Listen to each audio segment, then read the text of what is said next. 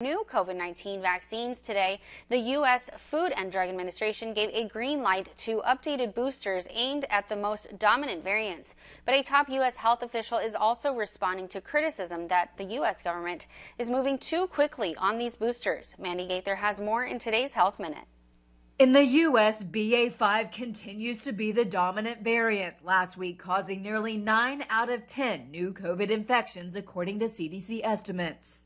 I really would love to be ahead of this variant this season.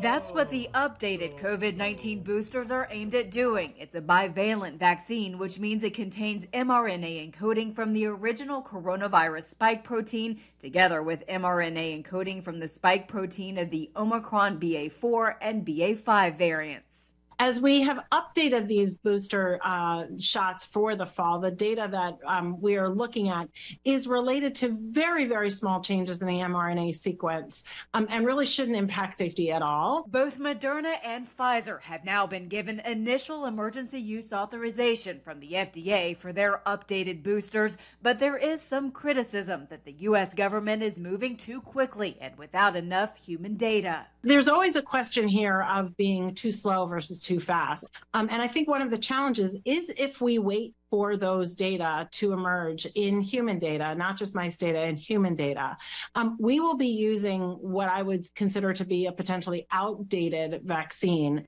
CDC Director Dr. Rochelle Walensky says the strategy now is to tailor vaccines that would have the greatest effect, ideally one that would have less waning over time by targeting the variants that are dominant now.